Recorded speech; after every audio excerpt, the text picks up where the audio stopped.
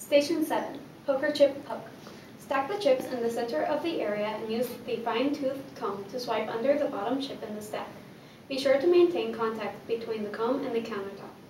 Next, move the comb back and forth to below the stack as quickly as you can, alternating it to the right and left as many times in a row as you can. Predict what will happen to the stack of poker chips when struck with the comb. A. The stack will remain stationary while only the bottom chip flies out. B. The stack will topple and fall over due to the friction between the poker chips. Or C. The entire stack will stay together and move in the same direction that the force was applied. If you're doing this experiment at home, pause the video so that you can make your prediction. Okay, let's try it.